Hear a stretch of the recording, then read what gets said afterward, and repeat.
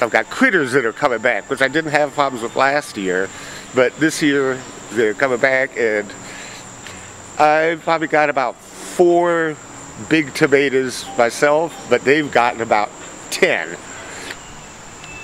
Last night, after I put it on the table in the first place, something got up here and it ate. There was only like a third of it missing at first. Then I put it up here, it came back out today, and there was another third gone. I'm thinking raccoon. Yeah. But raccoons don't come out during the day though, or do they? I don't know. He's probably up in the tree there, or somewhere. I've been getting some critters, not that many. Right. One day I'm sitting out here, I came out back, and on the top of the fence right there, there's a squirrel sitting up there with one of my tomatoes eating it. So it's nice size one, about a little bit smaller than a baseball. It had climbed up the fence and carried it up there.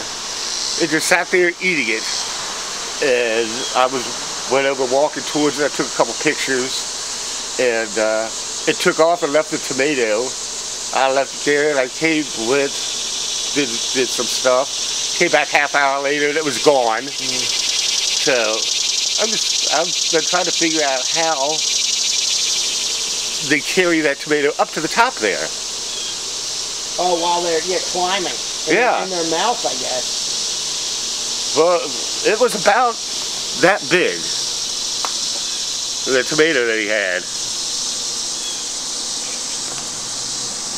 Yeah.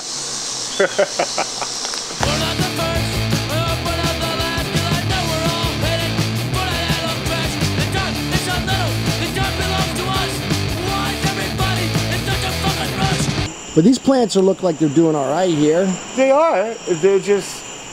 They're being ravaged by the critters. Hey, look at that. What's down there? Is that a pepper? That's an orange bell pepper. An orange bell pepper. The critters don't seem to want that. Oh, that's for me? Yeah, a little taste of the garden. Give it a shot.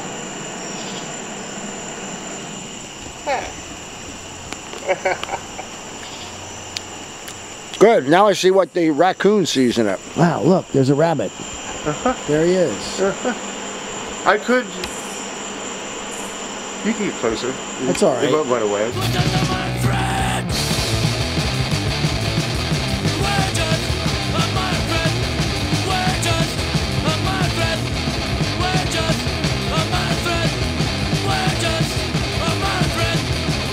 Critters.